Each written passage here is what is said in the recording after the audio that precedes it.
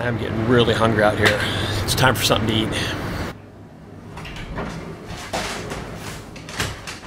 I got it.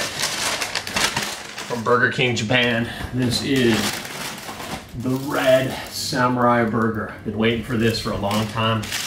Can you see that? Looks like onions on there, grilled onions. It's really, really hot.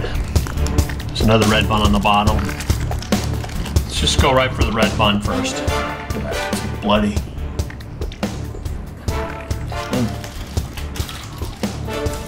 Tastes bloody. It's spicy. It's just spicy.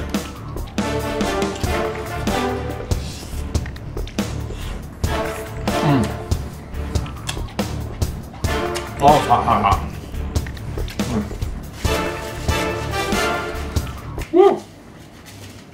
Tastes like a barbecue burger. I love these onions on here. Not bad at all.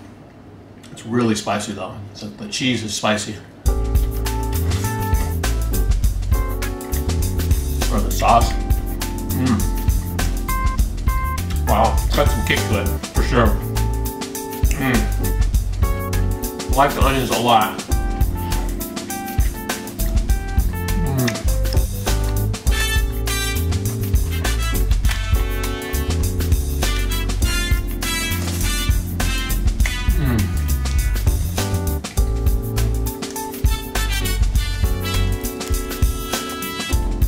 Wow. I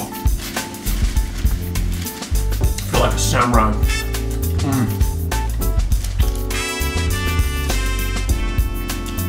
The meat's a bit tough.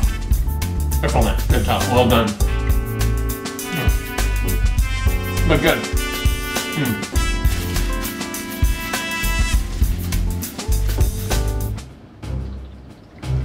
It's time for dessert. P for pies.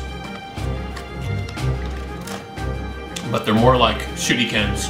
You throw them against a wall or something, or at your enemy, and they explode. So a black one, red one. Let's do the black one first. Ba-boom!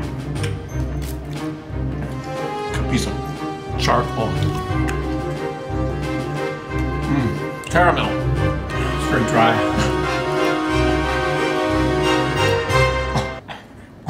And hot. No, this isn't even good enough to feed to my dog. Sorry. Let's try the red one.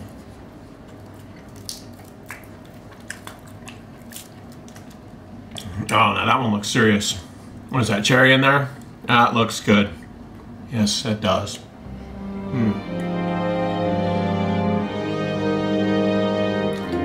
Alright, here we go.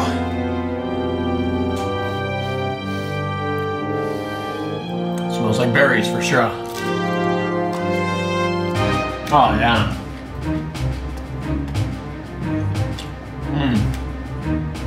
Much better, way better. 10 times better. Still a bit dry though. Yeah, pretty good.